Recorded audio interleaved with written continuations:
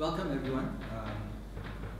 We have with us today Dr. Irit Samet from King's College, Dixon Poon School of Law, and she was formerly a lecturer at Oxford and before that at University of Essex. She's trained in both law and philosophy, and she did a doctorate at Oxford. Her main research interests lie in equity, property law, and theory of private law. And it's a great pleasure to have you with us today. It's a fascinating paper. The topic is equity, conscience goes to the market. And with that, over to you. Thank you very much. So thank you very much Thank you very, very much for inviting me to this really beautiful island with wonderful weather. It's great to come here after the long English winter and to meet my friends, old and new. I will talk for 30-40 minutes. I think I apologize to those who read the paper. I guess that will be a bit of repetitive. So I presume that all of you know something about the subject matter, which is equity. I just want to say something personal first. So the reason why I'm so interested, I think, in equity is that a good scholar of equity has to have this wide perspective on the law that I think not all subjects of the law require. So if you do equity seriously, you have to do some legal history, you have to do some moral theory, I think, you have to, of course, do the doctrine. Equity itself is interlinking with quite a few areas of private law and public law. So you are supposed to be sort of a Renaissance man or woman in order to be a good scholar of equity. And this is challenging for us, but I think it's enriching and it's rewarding at the end of the day.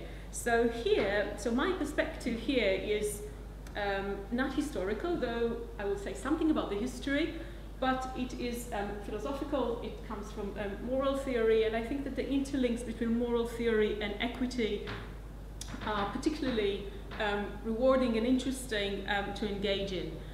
So I will do a little bit of legal history first, just to remind you where equity is starting.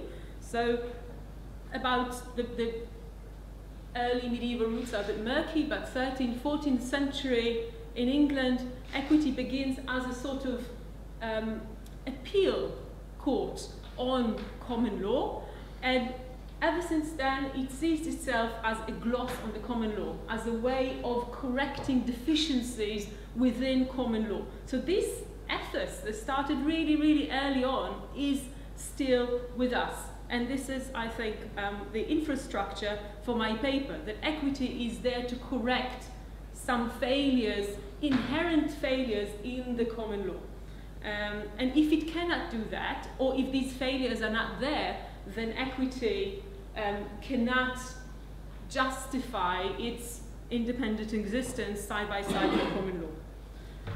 So as we said, it started as a sort of appeal court on common law, but eventually it became an independent court of chancery where equity was applied, and if you had a good lawyer, he or she could tell you, it was actually only he could tell you whether, given your claim, you want to go to equity, or given your grievance, you want to make a claim in equity, or you want to make a claim in common law, and you would go and you would choose one of the courses, either go to equity or to common law. So the two jurisdictions developed side by side. Sometimes they were influenced by each other, mostly they were fighting, and there was a competition between them, until in the 19th century they were unified from an institutional point of view. Okay, so the same court is applying both equity and common law.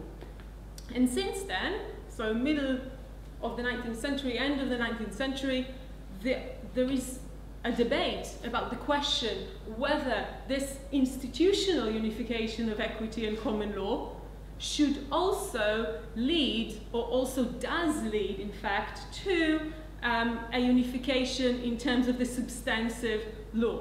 And my argument basically in this paper is that the answer is no. Although the two jurisdictions are administered by the same court, we should preserve equity as an independent way of doing things, as an independent collections of doctrines that have their own ethos, they have their own way of reason about facts and thinking about the parties and thinking about the parties' right, their own jargon.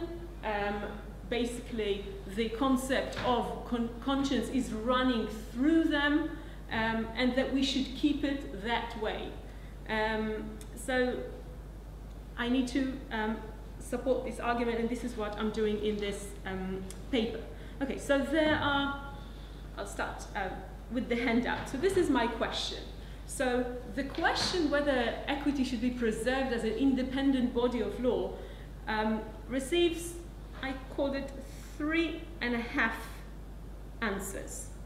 The first answer is, I would call it the Australian answer.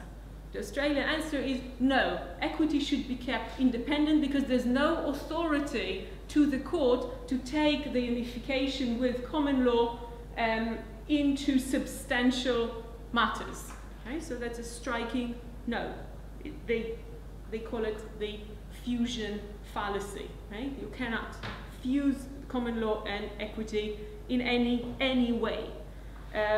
The exact opposite answer you would call the American. The Americans are, most of the Americans are avid supporters of fusion, so much so that if you ask American lawyers, even I'm not talking about young people, I'm talking about people even in their 60s, so I hear they never taught a course in equity. They don't know exactly what equity is.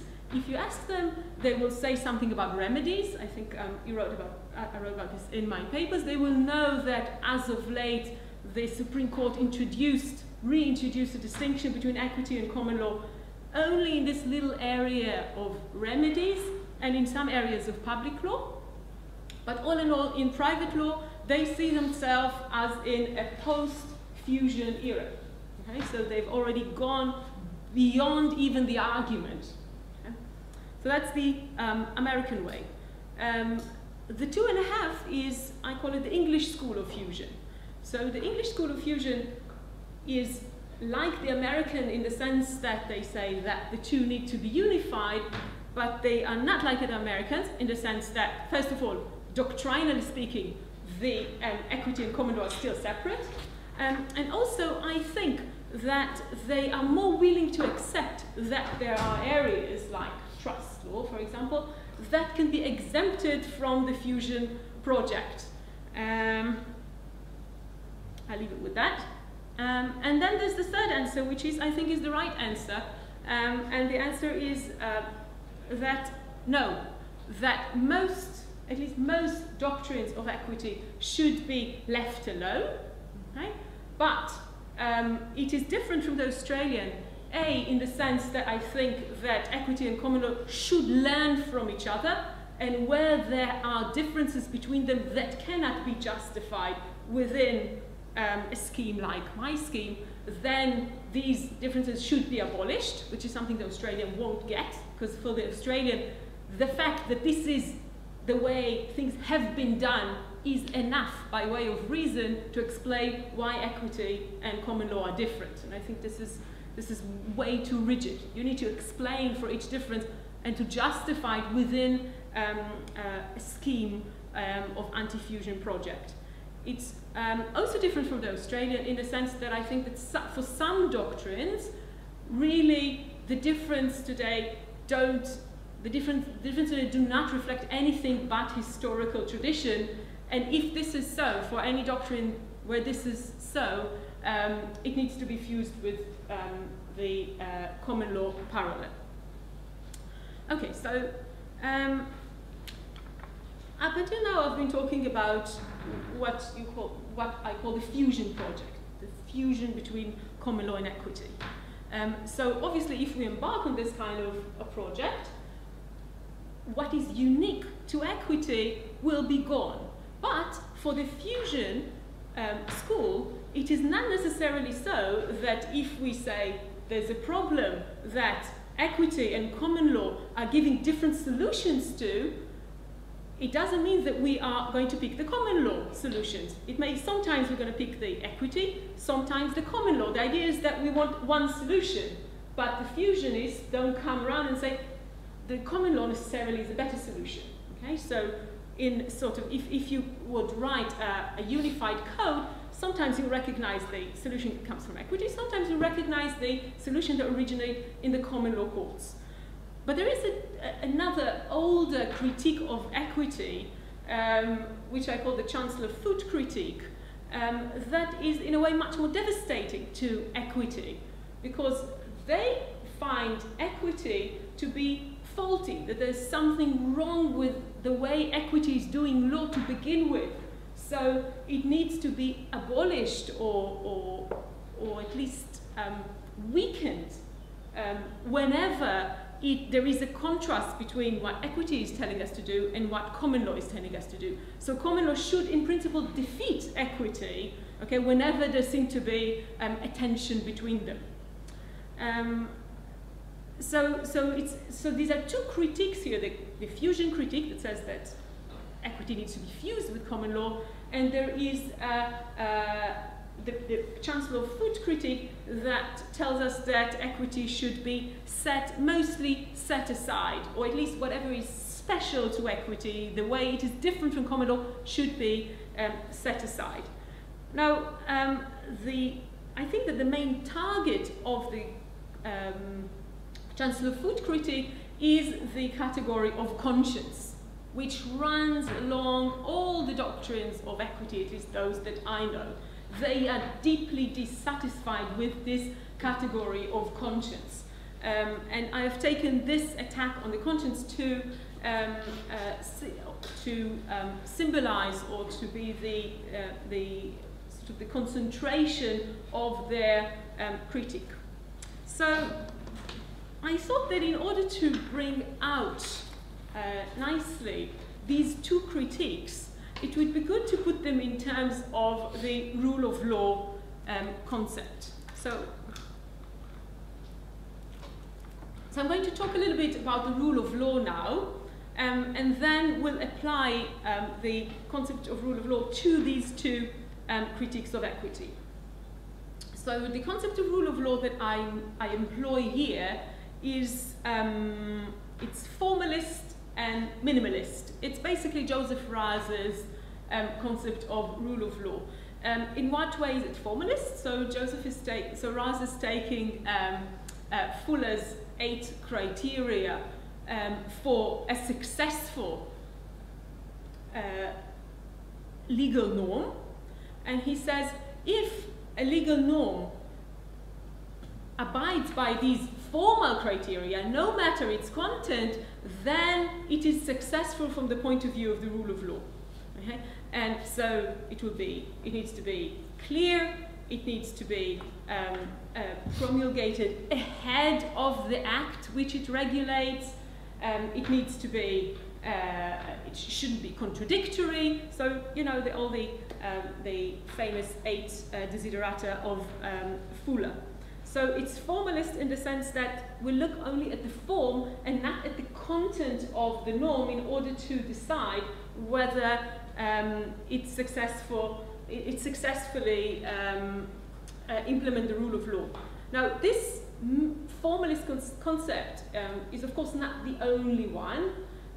There are the 2 other main contenders to explaining the rule of law are the fully fledged substantial concept that says that every norm that is whose content contradicts the democratic values, the participatory democracy, liberalism, whatever nice values that, you know, has to be instantiated in a legal norm in order for it to abide by the rule of law ideal.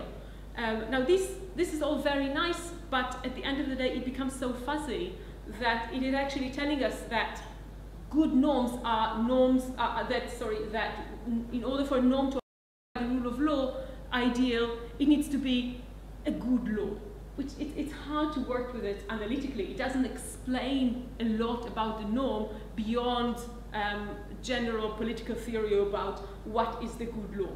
And I think that Raz Fuller concept is giving us an analytical tool to explain what is it in the law that makes it possible for bad rulers to exploit the law in order to wield arbitrary power. Okay? So what they're telling you, and I think it's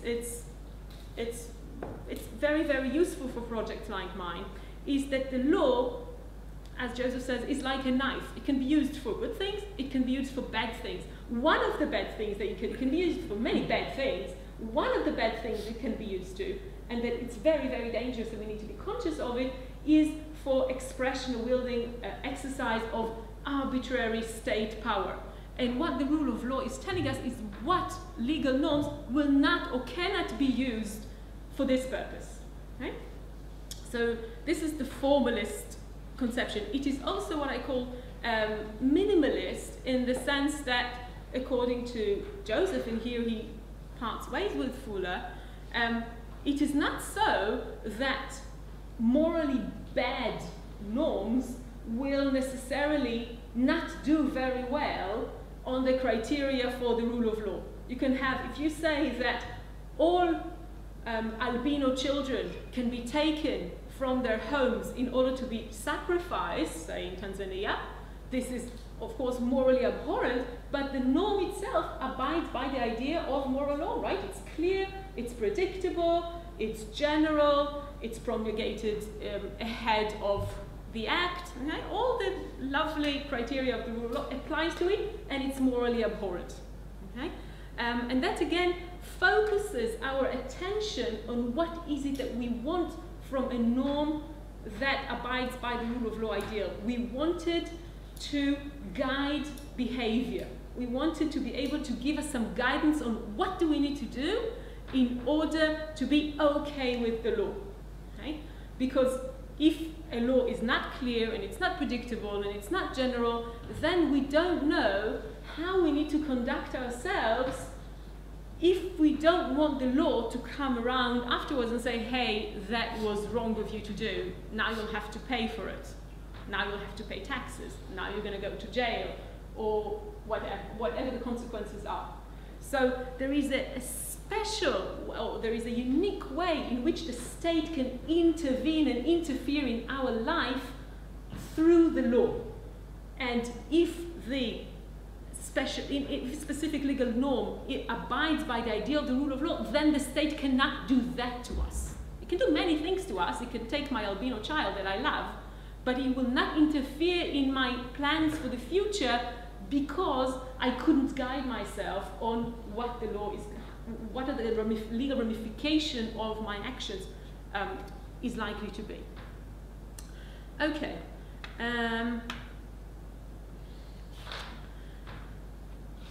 Now let's see, now that we have this scheme, let's see in what way the fusion and the Chancellor Foot critique are actually saying that the typical norm of equity does not abide by the requirements of the rule of law.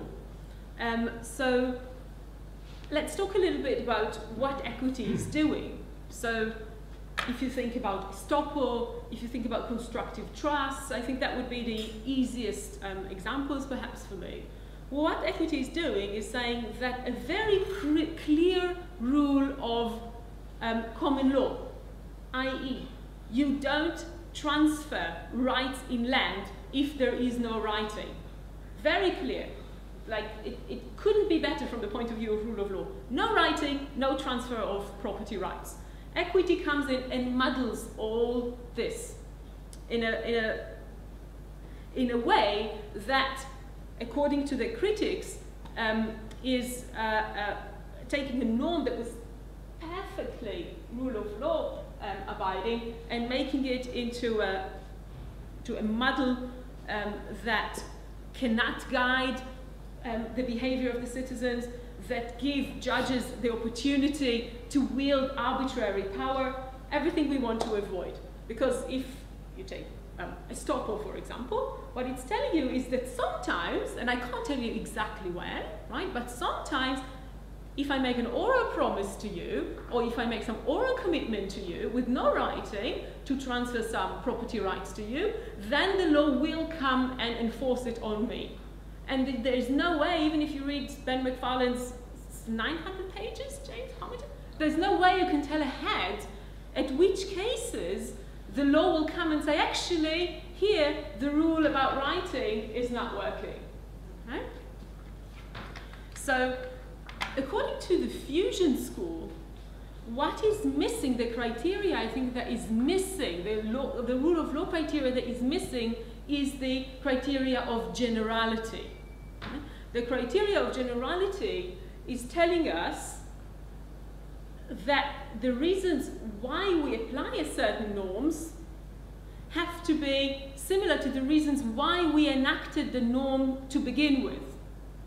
But according to the fusion school, the reasons why we let equity diverge from the common law is purely historical. We're saying, well, you know, this is our legal tradition, this is history, this is why we do it, this is the way it has been done in history, historically, and therefore we are, in this case, we're not going to enforce the rule about no writing, no transfer. In other cases, we are going to enforce this because this is what history is telling us to do.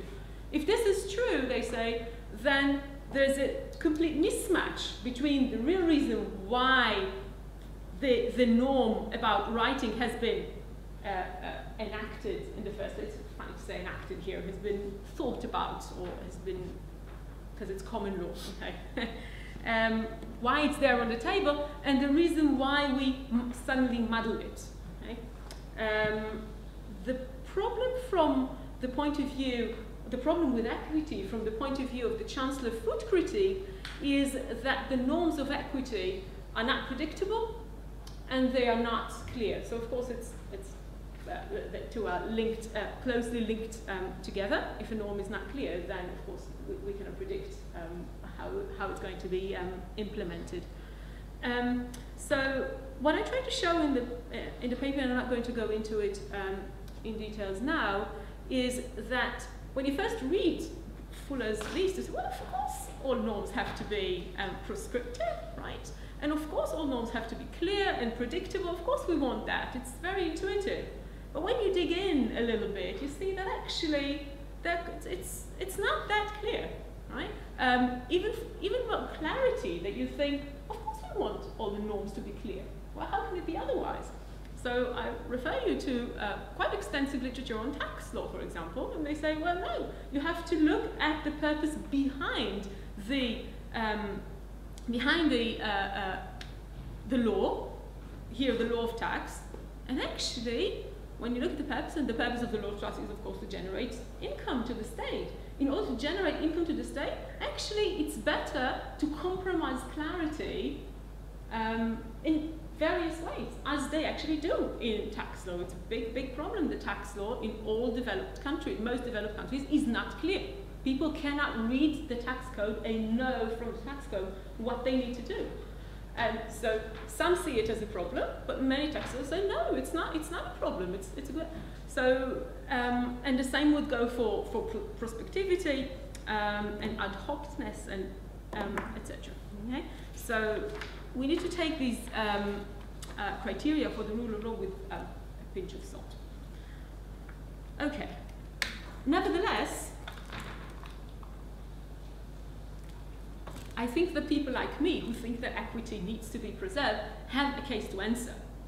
They need to explain why they have to show that for the case of equity, really we should compromise the clarity the way the tax people, the tax scholars show that we should do that in tax. We should compromise clarity, we should compromise predictability, and we should compromise generality.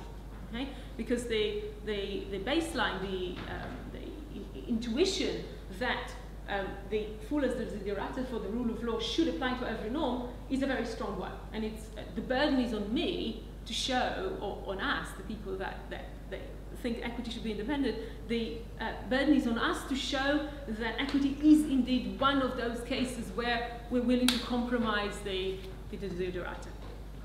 Okay, so I'm on the second page of the handout, and I'm getting to the more positive part of my paper. And I want to say that equity has a job to do. It is doing something important for us.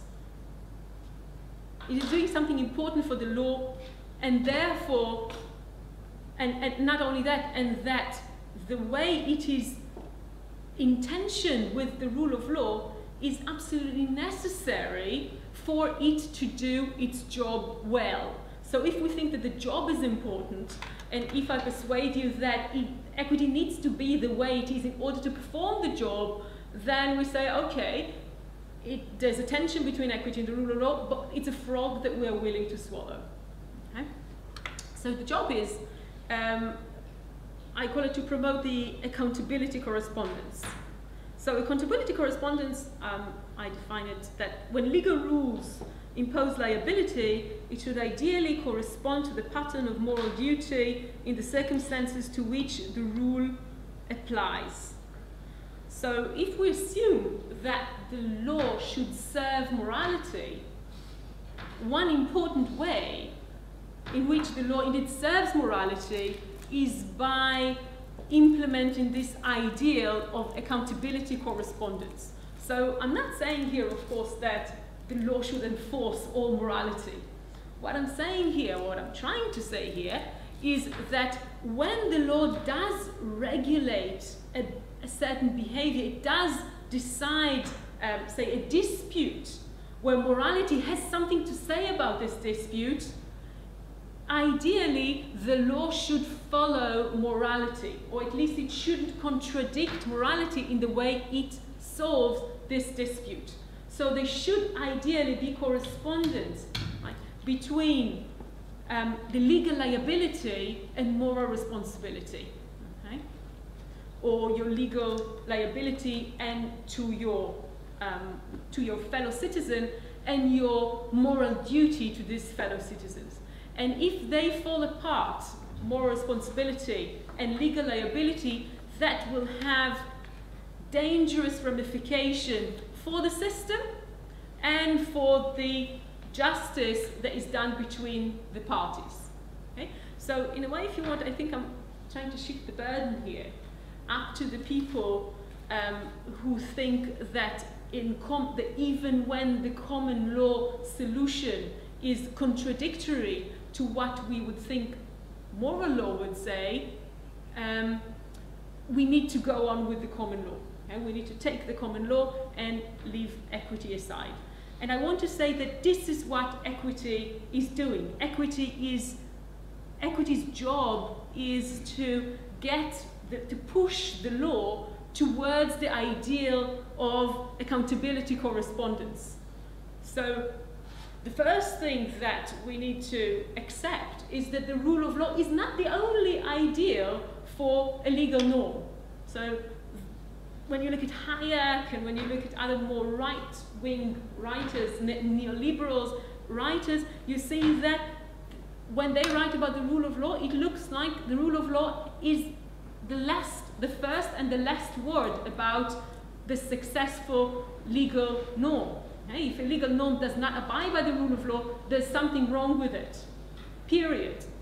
But as Fuller himself writes, and Raz and many other liberal, but not libertarian writers tell us, this is not so. The rule of law is very important, but it is only one ideal.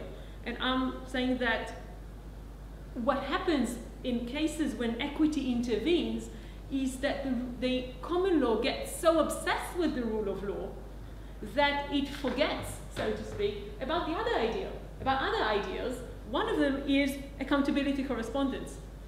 And it's a failure when it does that, because the rule of law is not the only idea. It should be balanced against other ideals. And what equity is doing is tapping on its shoulder and saying, excuse me, you forgot something. And this is the accountability correspondence, and it's steering the law back into a more balanced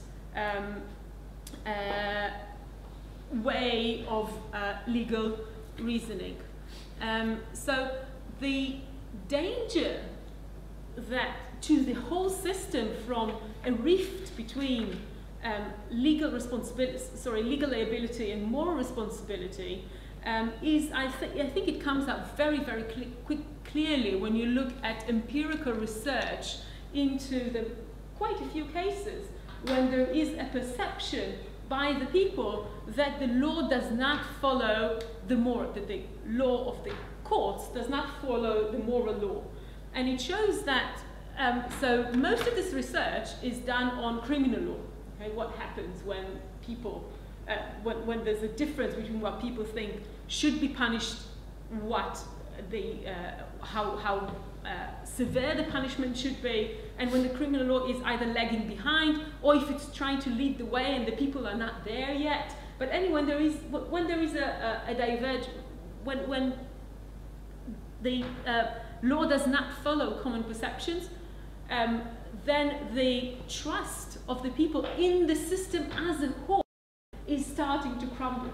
It's not only that they think, oh, in this specific criminal law here there's a problem. No, they think that if there's a problem here, and then maybe there's another, and then they think, well, and this tax is unjust, and this criminal offense shouldn't be a criminal offense, or this act that is a criminal offense that isn't, should be punished more, then the trust in the whole system is starting to crumble. They start cheating on the taxman, they start cheating on the state in different ways, littering even. So you see that there's an erosion of the civic society. So the correspondence really between legal liability and moral responsibility is extremely important to the system as a whole. So beyond the fact that between the two parties, if the law does not follow morality, there's a good chance at least that that the result is unjust. Right? There's a sort of policy consideration why we should avoid this kind of cases. Okay, so if you agree with me that we should try to implement the idea of accountability, the ideal of accountability correspondence, then I now want to show or argue that equity, this is indeed what equity is doing.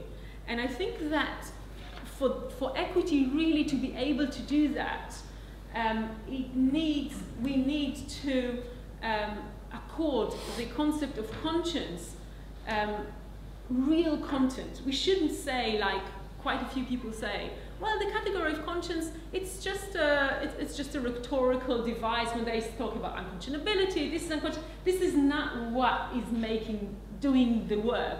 What is doing the work are the doctrines of equity and the rules as we see them. And once the doctrine has decided that either the claimant or the defendant is right, then the judge will say, and it's also unconscientiable or it's not unconscientiable. It doesn't give the courts, in other words, real power to, or real discretion to think about conscience and about, when I talk about conscience, I talk about the moral duty of the defendant. And I think that the reason why the people that adhere to the Chancellor of Food critique, why they're so worried about the concept of conscience is because they employ the wrong concept of conscience. They're thinking about conscience in the wrong way. They are thinking about conscience actually the way public lawyers think about conscience. So if you think about the way public lawyers talk about your right to conscientiously act against your state or refuse to go to the army, or for them, conscience has nothing to do with the truth.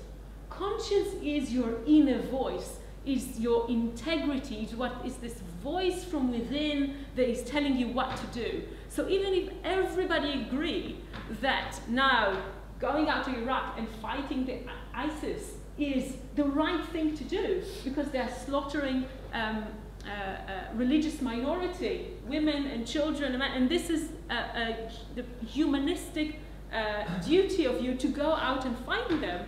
If you are a Quaker and you think you should never ever fight, we're going to respect this, even we say you're wrong, but because your conscience, your integrity is at stake, we're going to let you off. Okay? This is how public lawyers use the word conscience. But actually, this is only one way of looking at conscience. And I think that what equity is doing is employing a different, completely different model of conscience. And this is an objectivist model of conscience. So one objectivist model of conscience, which I think is very successful, is the Kantian model of conscience. And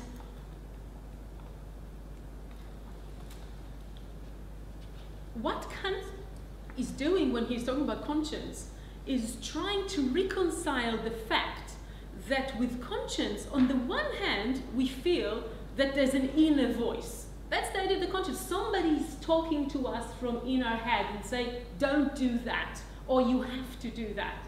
That's the phenomenon, right? This is what we're talking about when we talk about conscience. On the other hand, he's telling us, the voice is telling us what is the right thing to do. So there's something deeply objective there. It tells us your moral duty is to do that. So how do you reconcile the objectivist and sort of very deeply subjectivist elements of conscience? And for Kant, this subjective, so I think the analogy, so let's say the analogy for Kant would be of solving a mathematical problem. Let's say you work really hard to solve a problem in mathematics. So on the one hand, you feel that the solution has come from within you, right? It bubbles up. You thought about it for many hours. Maybe you kind of spend the night over it. It bubbles up. On the other hand, it's obvious to you that what you found is something completely universal and objective. So there is a sort of overlap here between the objective and the subjective that is, for Kant, is extremely important. And he says that the psychological mechanism of the conscience is the sort of the way in which our moral being, right, is emotive. It can lead us to action. Because if, the Kant way, everything comes from the head, it needs to fight inclination. It needs to fight something very, very deep that has a very strong power to push us to action. There has to be a counterbalance. If we are to do the right thing, something has to counterbalance the inclination. And the counterbalancing of the inclination comes from the conscience. So it's an inner voice that reflects our humanity, that reflects our way of looking at things in a moral way. Okay? So the fact that it comes from within doesn't mean that it's subjective. It's objective through and through, but it's subjective in the sense that it's leading you to act, okay, as a person. And this, I think, is the concept that equity is using when it's talking about conscience.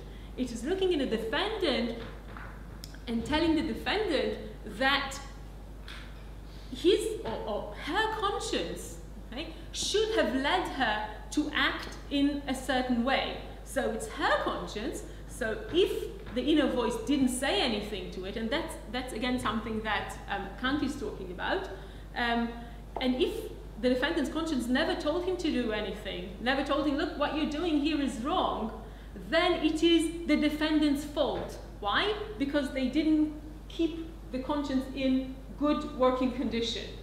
Okay? Probably, so according to Kant, we can know the answer to every moral question if we think about it hard enough.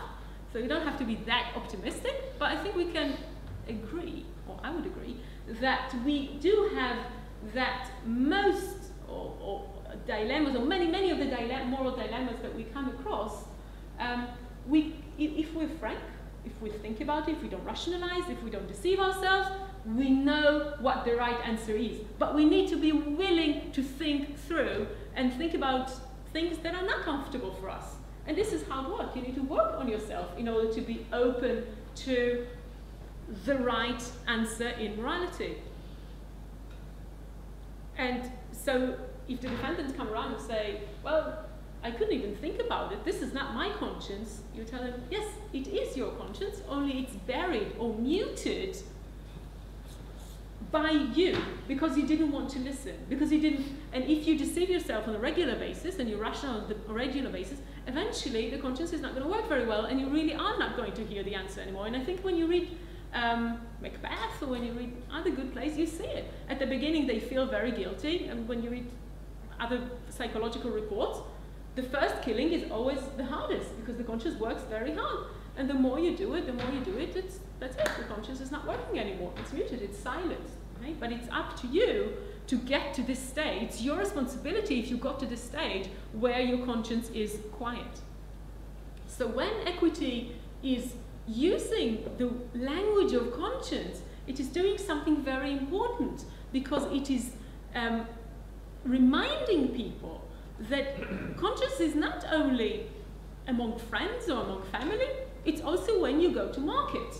In market relationship, you should also keep your conscience active and in a very good working condition. Listen to your conscience, because it can give you a very good guidance on what you need to do. So not only the profit, not only the last line, okay, but also your conscience. So the use of the jargon, the moral jargon that we see in equity, also has a very important communicative work to do, which is to tell people that conscience is active in the market as well, not only in the house or in other private settings. I will just say something now about the last section. So I started with the critics of equity. I said that actually we can understand the critics in terms of the rule of law as an argument that equity is in tension with the rule of law or puts the rule of law in risk. And I then say, okay, maybe it compromises the rule of law, but it implements a different ideal that needs to be balanced against the rule of law. But I now want to say that actually, if you sort of dig deeper, you see that actually equity is not in as much tension with the rule of law as the critics want to say. And there are a few reasons why I think so. So I mentioned two here. One is that if you look at conscience as an objective concept, then the argument of the Chancellor Foot critics that using conscience is giving license to judges to decide on their private moral views, to decide cases on private moral views, which is, of course, unpredictable and lead to cases being treated in a different way because different judges have different moral views. But if you employ an objectivist concept of conscience, then actually this worry is not as great, because in principle at least, different judges will reach the same conclusion, right? So there's a heavy duty assumption here, of course, that there is such thing as an objective moral view. But if you're with me on that, and you say that equity is actually sending you in this direction of the objective moral view, then in principles, different judges should apply the same moral law, just as different judges apply the same legal law, so to speak. Of course, there is more chance of mistake. Okay, I think depends on what law. So some laws are quite murky as well. So it's more difficult because it's not written and so on. But all in all, unless it is in a very grey area, different judges should arrive into the same conclusion about the application of morality to the case. And I also say that if it is really grey area, then equity shouldn't intervene. If the judges then say, well, I'm really not sure what is the moral duty of the defendant in this case, then they shouldn't let equity intervene and they should leave legal liability as it stands. Okay? And if they take this position, then again, the chances that different judges will decide differently just because they have different moral views is further reduced. Another reason why, and this is not my reason, it's I take it from Dennis Klimchuk and from other writers on the subject of the rule of law. So we talked beforehand about the formalistic perception of the rule of law and why it's minimalistic. But there is now emerging a completely different perception of the rule of law that says what is common to the formalist and the substantive and the half substantive and the kind of natural law, what is common to them is that they think that the rule of law, the purpose of the rule of law is to protect the citizens from arbitrary state power. But I say, no, actually, the rule of law should do more than that. It should protect you from any arbitrary power, even from non-state bodies, from private citizens. And if you take this view, then equity, what equity is doing is protecting one citizen from the arbitrary power of another citizen, right? So if you and I are negotiating for me to buy a land from you, and the law says then unless I have writing from you, then nothing that has been said between us will not be enough to transfer your right to me, even if you made promises to me and you told me and I relied on you and everything. That's what common law says. If you didn't write it for me, okay, then it's not enough for me. Okay? Then, and you are using that in order to extract advantages for me. For example, let's say you encourage me. I'm sorry, you're a nice guy. Let's say you encouraged me orally. Go ahead and you can make pre-contractual investment and you'll do this and you do that and it's fine and we're going to sign next month and don't worry and my lawyer is working about it and it's going to be okay. And I go ahead and I make substantive investment on the basis of your promise. Okay? The next day, you can come around, again, my apologies, and say, I'm sorry, no contract unless you pay me more. And you will know how much I invested, of course, and you can blackmail me. Because unless I have the contract, all my investment is going to ground, right? It's going to be erased. The law that says that with no writing, no transfer of right, never meant to give you this power over me, obviously. The intentions of the people who thought about the idea of formality were never there, right? It's for honest people. So in a way, what equity is doing is curbing your possibility of exercising private arbitrary power over me, and in that way equity is also implementing the rule of law, albeit in a different way, from the private rather than the public perspective. I'll stop here.